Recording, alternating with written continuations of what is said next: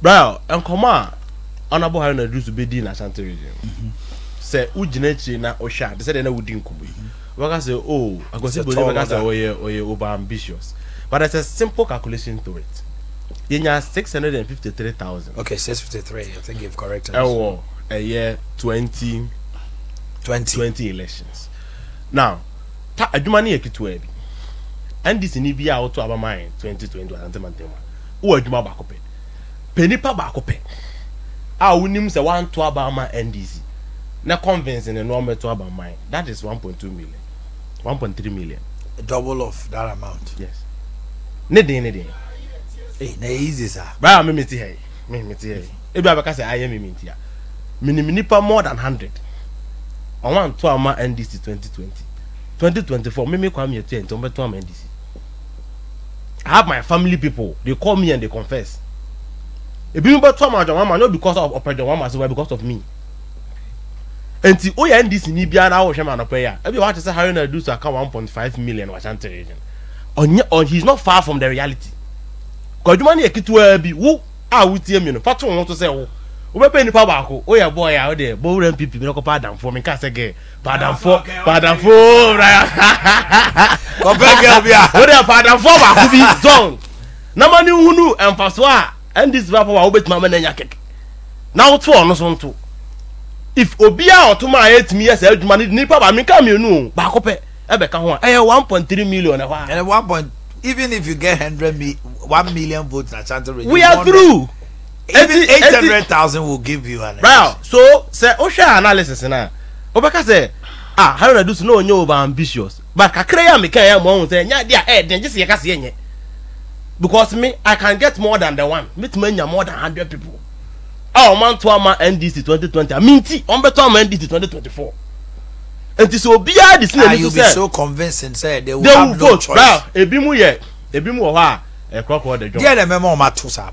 Because my brother, I'm yet one. Abana kata performance. Boy. Abana said there was the Edin Juma afa. Said the Nkofo Nyuma see Gugu afa. I want to aba system nim. Any kasa or mokan unim. Me because of say air policies in. They do maybe and many people have me I can pardon them. But enkomo wudi ya nsa na wo ba e ma John Mahama na this year say omo ye tebi abonsanfo bi na obetena ye so na omo say niam no say usu ya sa de na bi na pese na de obekirem say ye ntiase a say bi ye tiase enye yie because obi ta akonya so na say inflation here 15.9%.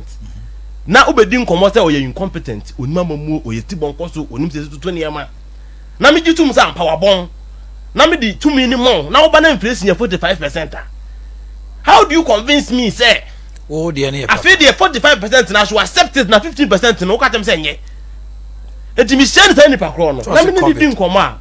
Now me channel saying, come on, Uncle Phone the BD, no. Or more performance. Now, President Kufa, I'm not your mama, yes, trouble for. Take a B sector. Now, you're free about now debt to GDP 56%. And now 103 for Adana radio frequency. 103.1 when you say almost the debt to GDP am a frequency. I say I am 103.1. 2 hours voice. Over to say SOMPA na dey demo kasa. And idea when you be intellectual doing come they feel the reality. Bro, excuses there. Obi every time excuses na say I no aye ball EP or name Spanish La Liga. Saddam Tinko relegation. Two guys who just Saddam Tin coach na busan say then I reasons. Ultimate reason man. But will you accept it as a Saddam Tin fan? Debbie. So I say, what reason here? Inflation here 45%. I kasa because you were voted there to solve problems and you told us not to give reasons what why. Incompetent. So now my reasons why inflation is 45%. So we should bet pardon you. We don't get it. We will not take it. You get too so because my who be say oh something special the beba. And you know, we must actually walk to what's a lie. 2 of them bra. And it's from 15% inflation, now 45% inflation. What's then Ukraine? Now, banana say Ukraine mercy. So you were voted to power to solve problems, to change our destiny. Problems. You said you are competent. Oh, something exceptional. So you don't come and recount our problems to us. No, nobody will accept it. And this uncommon day. The reason is I got John Mahama, the penance can do so right. When attack on Yaswa, we person can never do na industries best of her. Near Yatuni Serenia Basa. Chrome has a phone crowd by I say Mahama Ferry. So ya wait. Then Mama Penono. But I bet you your mama own up and solved doom so before he left. Or the Fidiani Nema Bible so who I was on my SSI for over 6 years. Ghana phone who doom so that. Now the how do you respond to the statement from the resident World Bank official that says that the decision from that sole decision from John Mahama has brought us here with the PPEs? Bro, you see, sometimes a very broad discussion. Say you can see a bidia, Mama on the surface of it. Okay, bro. Yes, or would so. As at the time, near our deficit about 600 megawatts. So yeah, say solve one son and Canadian Ejina. Obia num say ya hydro na ya de enyan Canadian. Ye akoto money pono. Krona ye kese abroso. So we need to go pay other options. And so Chrome high a bit madam according to experts the Pra River. Pra ne kese ni speed ni thickness o dam be yi. But experts in this year we are 120 megawatts. Don't forget to say sa expert ya na catch say bui be 400 megawatts and 100 megawatts.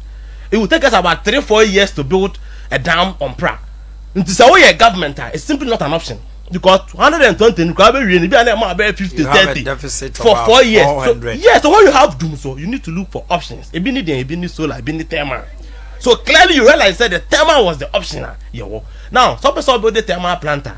It could cost you not less than $120 million, depending on the megawatts. Average 100 kilometer megawatts worth of thermal plant could cost about over $100 million. Obien who obeys our investment now on taking assurance from government. Because how many people know $100 million that are on the project? There are banks never financing. And any bank give you a financing will seek collateral or assurance from government to say who produce we are government. There's sovereign guarantee. Exactly. So in the energy sector, take or pay is order of the day. Even the hydro we down. MPP for agreement and this better now in all our 8 years. Every year we're giving China 30,000 metric tons of cocoa in servicing of Buidam. Yeah. And yet take or pay. So in the energy sector, because of the quantum of Sika involved in that one is take and pay. You can never have a difference between take or pay and take and pay. Yes, but the MPP so was take and pay. Yes, Brian, you can never have a contract or energy sector without an assurance. I know there are no credit. And sir and common. And I would common so averagely country new grow it grow about 15%. Afibia. And so didn't common na say bia you see your deficit of 600. Odin fidia but this within the next 2-3 years you come back to where you were. So John was not only solving doom, so he was also planning ahead. And the red sign on stream 2018, on stream 2019. Planning said by 2019, Crony start it will come in.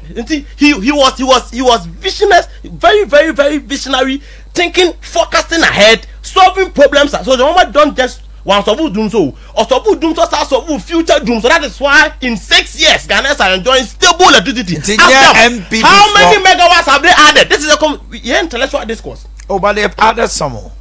Please, Brian. In the last 6 years, if say energy it grow by 15%, 6 years, how many percent did I become? Okay. And so how many megawatts normal are they?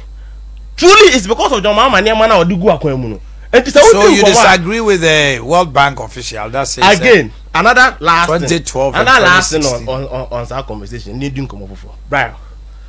About 20% of Ghanaians omuhun Canada. So the electricity coverage is around 80% average. Now, so 20% no omuhun Canada. If you have excess power, what do? You join them to the national grid. Obiti Ghana high 21st century ni kuro Canada anymore. Who lighted that? And I was saying, your mama saying sign and I didn't know my bimo about because of the excess power. What do you do as government? Quickly, you need to electrify. Do energy. You go to make sure say San Canada na eco waste. You know, omunya Canada ombenya. Yes, because I also generator. Fee na 20 kVA. Now fee no consume 10 kVA. Untimi install 10 na abegwa you know. It will burn and go. Power you don't save power. And this is gas in fuel. I bet me be a good idea. once you own the plant and it is producing it, so one consume crumpa you can't solve power. I know quite idea about for me. No, as I tell me to technology be disable power. And she said, you unya sort of plant and I said, you here as a country, no. Unya bro so that can in a oh about 20% of Ukraine can hear. What do you do as government? What is the electricity coverage in the last 6 years? They're not even doing 5% annually. One we're doing close about 15% through the rural electrification program. And it sound common say we did now church the IMF near World Bank in who did ya. But me di because and can't tell them good no dey kasa. But I to come high ni bebe fin be be do no. We know that is not the truth and not the true reflection of the Ghanaian energy sector. So wrapping up before Namin call. Me wrap say you better about press conference. There be more press conference I must say development in Ashanti. Okay, we'll talk about it. I almost want to see development near Ashanti. I want to answer more press conference. Chama want to me. After almost 7 years. Feel no more say some people to about Ashanti. Who want to press conference? I'll touch and now or Kasafa. So I'm in touch and you say or buy no. Say need to come on Brian. About votes.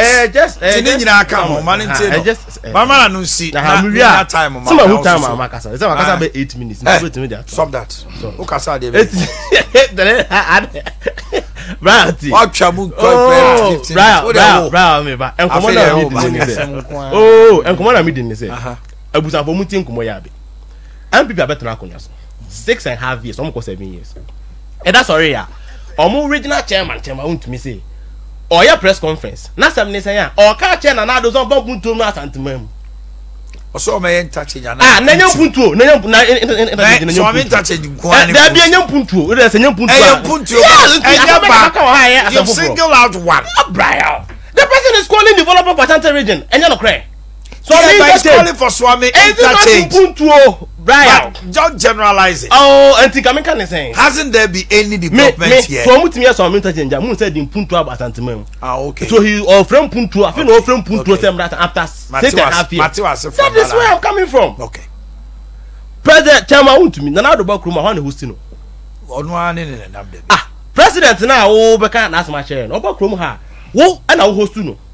Ye mu bi kura ye nim we can believe say we feel no order because obaha the regional minister and the regional chairman mo host no ye who TV so o comment share o ko ba bia o te ha na o te ne se nifa so wo say o ka asem kire na o ntinta fe da wo be ka kire SOMPA fo so o mra ne kasa kire o ma sana na ado ase tema wo tun pe so o ka kire yen asantefo na asantemam temu afo say afi do o kasa kire na ado a until he need a press conference talk to na agufado what kind of idea is that afi do here press conference no dey kasa kire na na gwa kufa do ne na aban no mo na tu kro mo so ba o miamu den se kinchi fa ba o miamra no raf mo tintin na fa ba o miamra ana nipa na wuntimi kran kasa nche no wo se ya fa ne be flag bra so hard no be ye no ko mo anya kran kan ya because o mo ko fo buofu afi na won hu se punto ba Asantemam after 6.5 years afi na chama wuntumi ne MPP executives no mo hu se they need to call developer for this region afi no mo hu enti sa o TV na hu se MPP chairman atiso se ya me yaso ame interchange ayo bufu sem bufu a she bufu come on after 6.5 years ese be ne nkan okroma yes nkofo na to Asantemam asawra omunya ka se omka na mo omaya rafu ti o ka se omkeka omso omo si judge for diama judges and no I RTC one ya nja Ashanti region they deserve no na ma ko bi kwa na ko radio so me pushing is for who the on can say regional chairman kwa be TV station so afa nipa they can't even omunya de bia nkan wa Ashanti region ha o mai hold your breath and this press conference no on be here no en komo ya so mudi no dem thank you oba wo fie no oda thank you press conference na kasa che na Patrick hold your breath